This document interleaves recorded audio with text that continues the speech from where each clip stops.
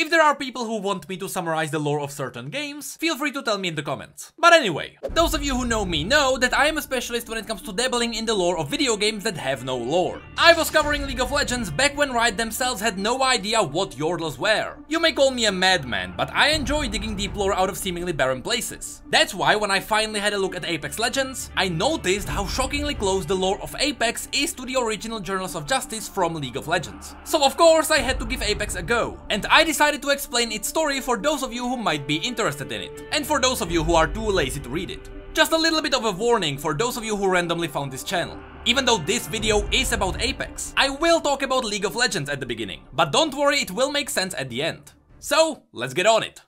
Apex Legends is a battle royale game, and as such, it really has no way to realistically progress its story. It is in the exact same spot as MOBAs were when they blew up. MOBAs also try to make their players more invested in the game through expanding its story, but both Dota and League of Legends realize that it is a nearly impossible task. It is really difficult to push the story of a game that has no connection to the game itself. In other words, no matter what you do on the Summoner's Rift or a Battle Royale arena, your actions will never be canon to the story, since every game is different.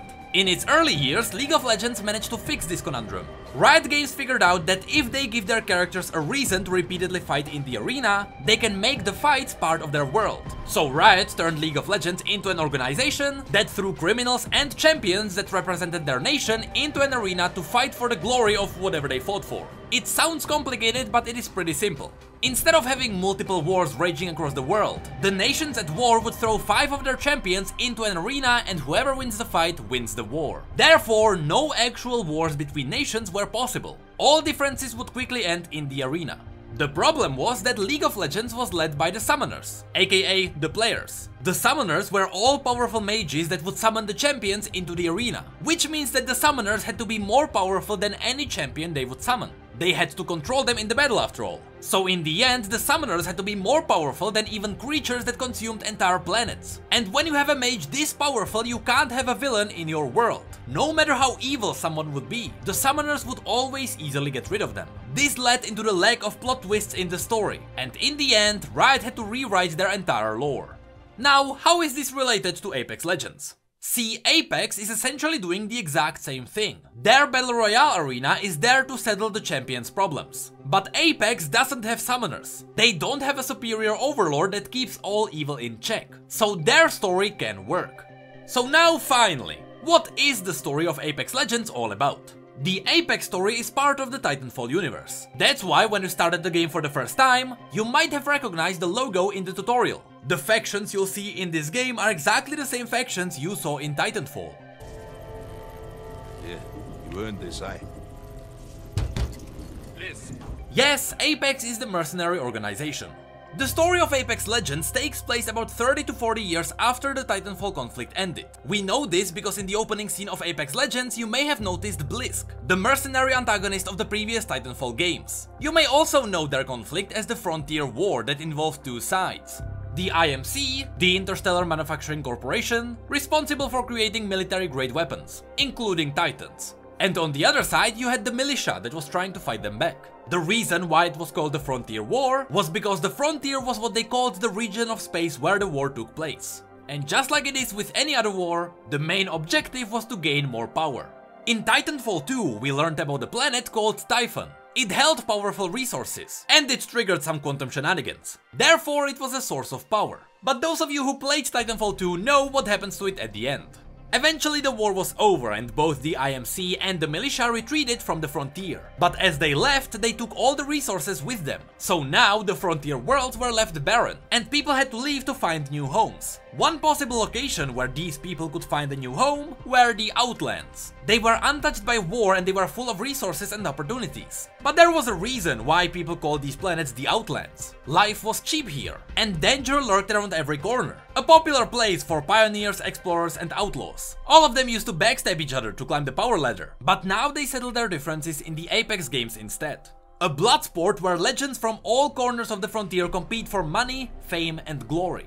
That is the base of the Apex and Titanfall universe. Now let's have a look at the legends that actually compete in this sport. The first one is Bangalore, a professional soldier. Just like her entire family, Bangalore served in the IMC Armed Forces. She was an exceptional cadet in the IMC Military Academy. One of her special traits was to take apart a Peacekeeper shotgun, tweak its power, and put it back together in under 20 seconds, while blindfolded. 3 years ago, Bangalore and her brother Jackson were on a mission to retrieve a mercenary fleet from the Outlands. It was to aid the IMC in their battle against the militia. But upon arrival, they lost contact with the IMC headquarters and they were ambushed. Jackson stayed behind to give the rest of their squads time to escape. This left Bangalore alone in the Outlands. She now fights in the Apex games to raise enough money to buy herself a ride home, back to the IMC base where the rest of her family is. 2 lore facts. Bangalore's real name is Anita, and you may notice that she has a legendary skin that reflects her military past.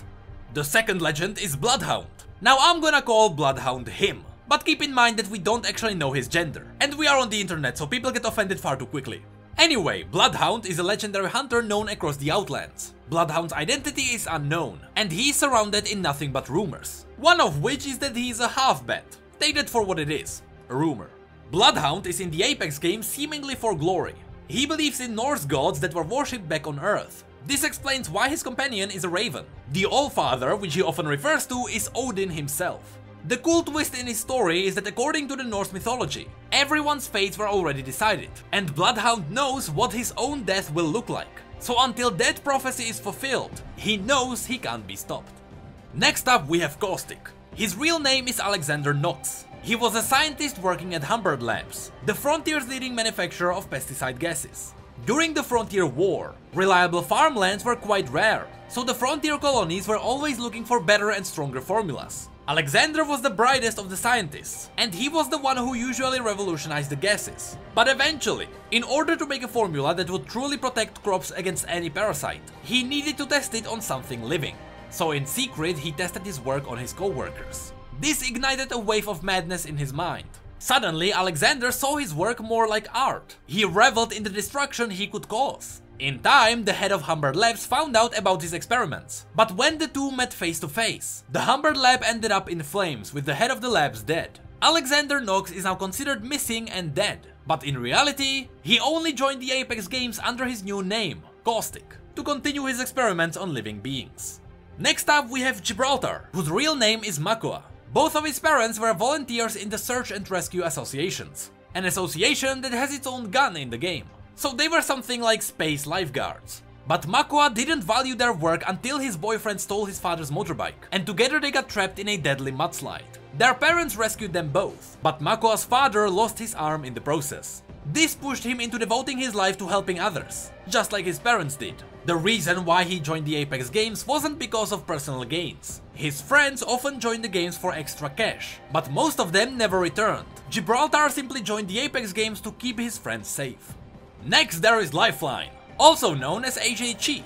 Her parents were quite wealthy. They profited off of the Frontier Wars, which meant that Lifeline's family was responsible for a lot of damage done to the colonies. Lifeline immediately left her home when she learned about her family's real business, and she decided to join the Frontier Corps, an organization that helped the Frontier communities. She joined the Apex games to raise money to help the communities even more. Although people usually die in the games, which is exactly what Lifeline is against. But she realizes that people signed up for this themselves. All of them knew the risk. So in the end, her victories mean more help for the Frontiers.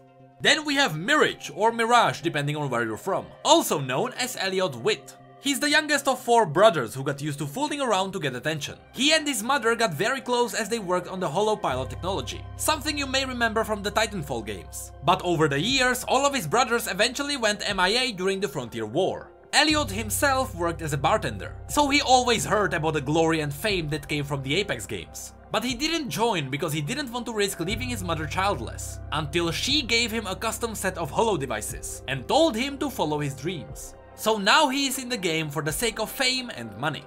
Next up we have Pathfinder. His story is relatively simple. Decades ago he was booted up in an abandoned laboratory, with no idea who created him or why. He only knows that his identification is MRVN. That is his real name. It's the only hint that can help him find his creator. That's why he joined the Apex games. He's there to gain a following to draw the attention of his creator. And lastly we have Wraith. We don't know her real name, or why she has the power to open rifts. All we know is that one day she woke up in an IMC asylum, with no memory of her previous life. She heard voices in her head that wouldn't let her sleep. They nearly drove her insane before she decided to listen to them and trust them. With the aid of these voices, Wraith managed to control her void manipulating powers, and she escaped the facility. She's now on a quest to find out the truth about her past. The problem is that most of the other facilities are buried beneath the Apex Games arenas, so she is there to find more information with every game. And just like Bangalore, Wraith also has a legendary skin that reflects her story. But with that is pretty much the base story of Apex. From what I've heard, Respawn plans to release seasons similar to Fortnite, so they might use them to release more story. So if you find this video in the future, keep in mind that there is probably more lore to explore.